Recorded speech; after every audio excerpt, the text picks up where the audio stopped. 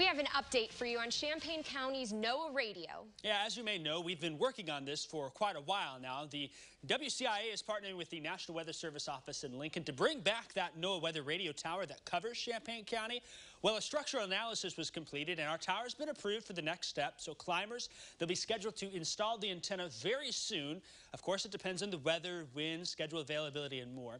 There's not an exact date for return to service yet, but the goal is by the end of this month, the NOAA Weather Radio will be back online. We'll keep you updated on that process here on TV and on WCIA.com. Of course, that's good news because we do have the chance for some severe weather coming. Folks in Champaign County in particular have been missing out on this NOAA Weather Radio. We're going to talk more about the severe weather, but a reminder, Jen, have several ways to get severe weather alerts on TV, our live streaming through our app or on the website, mobile device, outdoor warning sirens, and when that radio is back, it's another way to stay connected. We'll talk about the timing of the severe weather coming Monday afternoon and Monday night right after this.